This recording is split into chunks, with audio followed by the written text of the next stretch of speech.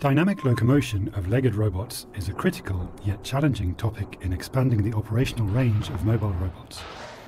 It requires precise foot placement, robustness against uncertainties and disturbances, and the ability to generalize across diverse terrains.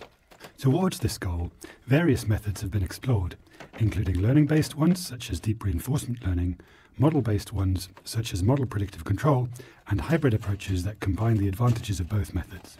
However, achieving generalized legged locomotion across diverse terrains with both precision and robustness remains an open problem. In this paper, we offer an attention-based holistic learning framework to train generalized controllers that can precisely navigate on various terrains while preserving the robustness of learning-based controllers. A general abstract model can be derived to describe the commonalities among locomotion methods.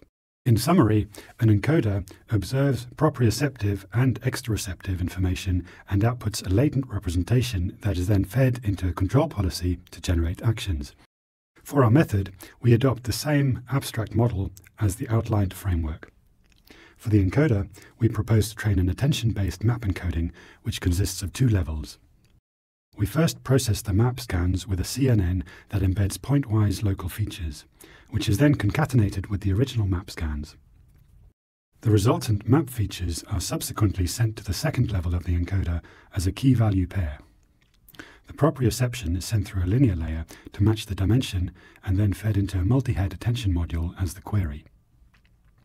This results in an attention-based map encoding conditioned on robot proprioception.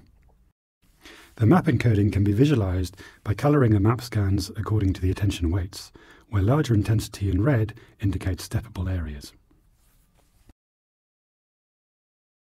To effectively synthesize our locomotion policies, we design a two-stage training pipeline. In the first stage, we train the controller on base terrains with perfect perception. This is crucial for initializing the map encoding learning and leads to basic locomotion skills under ideal conditions.